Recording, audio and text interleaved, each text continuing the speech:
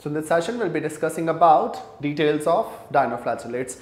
We'll be talking about some characters of dinoflagellates, and I've already told you that dinoflagellates are the members of photosynthetic protist. When they are photosynthetic protist, they will have something related to photosynthesis. They will have the pigments. Now remember that chlorophyll A, it's common to all photosynthetic protists, whether it is diatoms, whether it is dinoflagellate, or whether they are euglenoids. So chlorophyll A will remain same.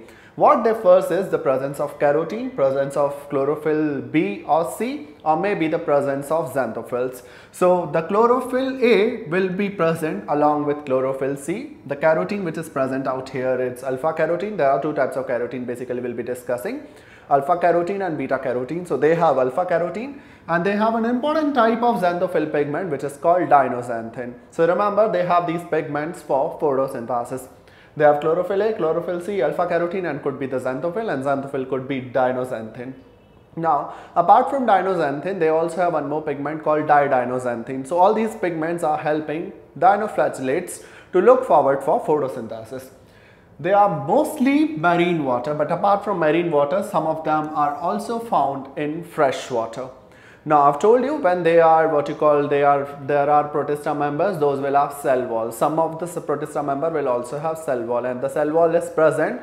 The cell wall will be present with cellulose. Now apart from cellulose, they also have pectin. So their cell wall is made up of cellulose and pectin, and cellulose and pectin, they make the coat around the body which is thick, and this thick coat, it's called theca.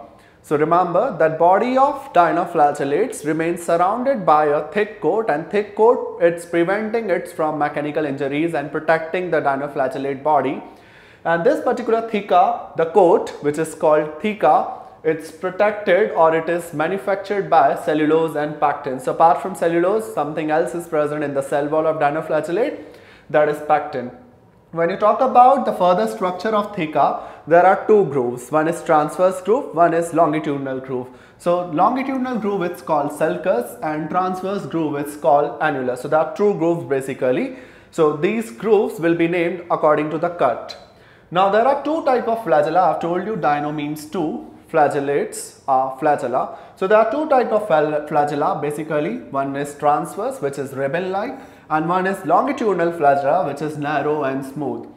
And these flagella remain at 90 degree to each other. When they are 90 degree to each other, they produce the spinning movement. This flagella will be doing the spinning movement like this.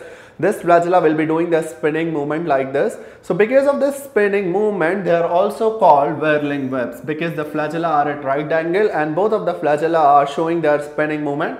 Because of that, they are also called whirling webs. Webs means swimmers, so they are also called whirling swimmers. Now both of the flagella are different. We have talked one flagella is ribbon-like, another flagella is heterocont or smooth.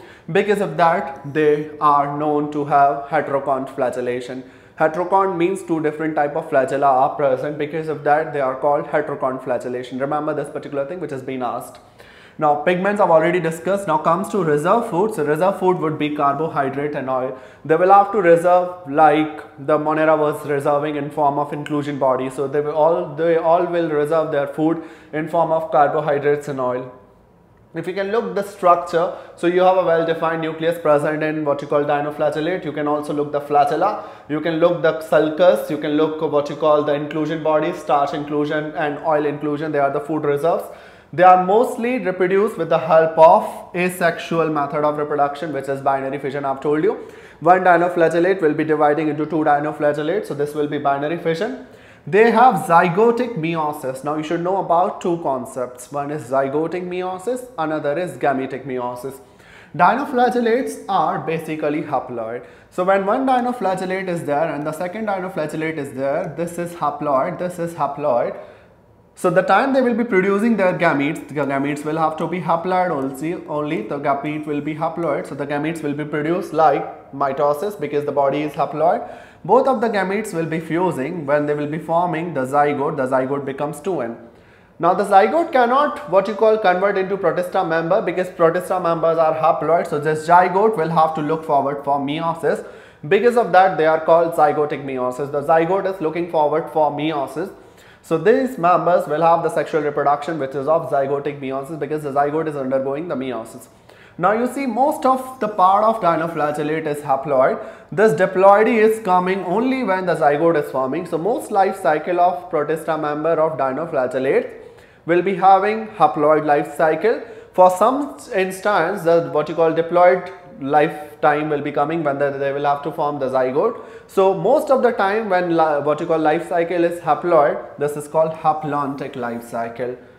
So in next section, I'll be telling you about some important facts related to dinoflagellates.